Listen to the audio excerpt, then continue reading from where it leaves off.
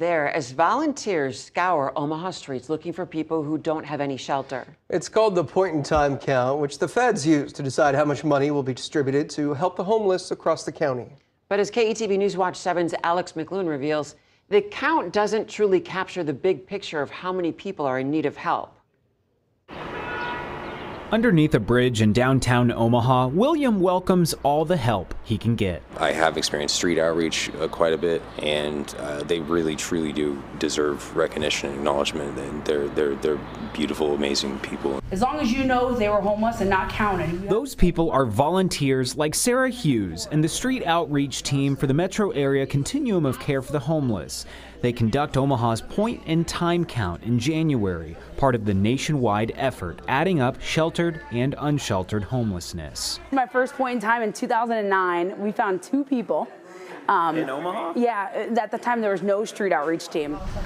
The federal count is mandated the first month of the year, but volunteers are hitting the streets here after back-to-back winter storms. So it really just gives us that snapshot of tonight to give us a number. That number is good for reaching out to fundraising, to have a story to tell legislators. 16 teams like this searched by foot and by phone across Douglas, Sarpy, and Pottawatomie counties. They passed out food, toiletries, blankets, and notes. But ABC News reports methods and resources vary across the country, and even HUD says it underestimates people like William. There's a lot of opportunity to really help accelerate people's pursuit of happiness.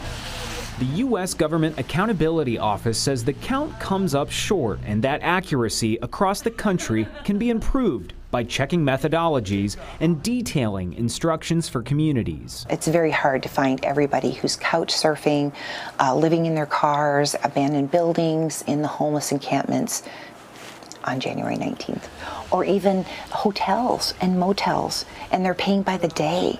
The metro area Continuum of Care says it's a good process that provides data to build strategies, but advocates like Open Door Mission CEO, who help count, suggest the summer can improve the process. We already have in this country a housing, food, and mental health crisis.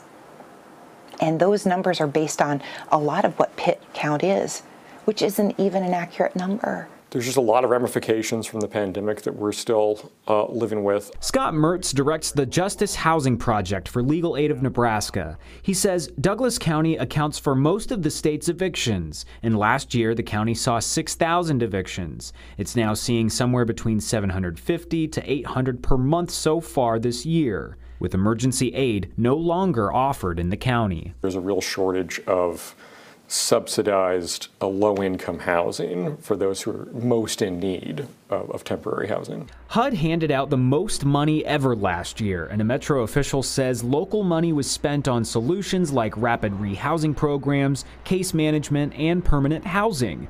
People like William are on a long waiting list for affordable housing. And I am on the list, the housing list. I'm pretty sure that if I really wanted to buckle down and really wanted to give it my all to get a house, even without the housing list, I'm sure I could do it. He's now springing out of his second Omaha winter after staying with his grandmother before she died. I don't mind being out here aside from the winter sucks and the lack of hot running.